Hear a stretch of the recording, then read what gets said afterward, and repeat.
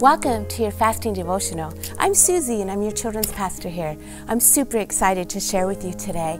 I wanted to share a time that my husband and I were fasting and how God came through in a big way. We were fasting because we were living in a house. We bought this house with the intentions of doing an addition. But as time went on, we had the architectural plans, we had everything ready, but we didn't have peace about the addition anymore. And so we said, this fast, we're going to fast selfishly for ourselves. And so what we did is we said, God, if this is the house we stay in, tell us. But if it's somewhere else, tell us. We'll hear you, we'll listen, and we'll do it. So we were fasting for 30 days, and God spoke to us. It's crazy. God told me, knock on the door of that house. You're not going to believe it. I knocked on the door, something I've never done before. I knocked on the door, and 20 days later, we owned that house. God gave us more than enough, more than we even asked for, more than we could even imagine. We now live in that house, and we're able to use it for many things.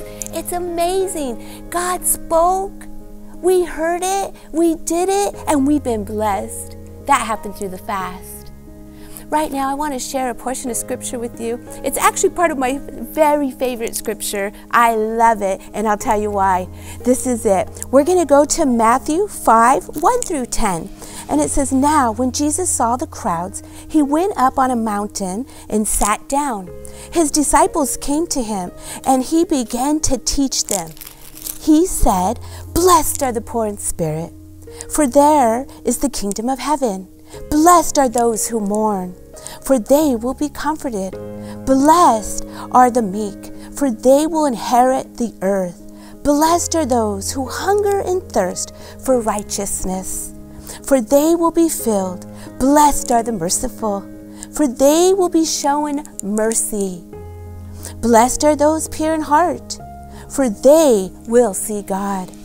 Blessed are the peacemakers, for they will be called children of God. Blessed are those who are persecuted because of righteousness. The greatest thing about the scripture, how do you be blessed? You do what the scripture says. Be merciful, right? Do what God's word says, and it always comes with a blessing. Thank you guys so much. I've so enjoyed my time with you. Remember, ask God what you want. When you're fasting and you're praying, you are open to hearing from God. Ask Him. Don't fear it. Ask Him. Fast and pray, and God will hear you and He'll answer you. Thank you so much for our time today.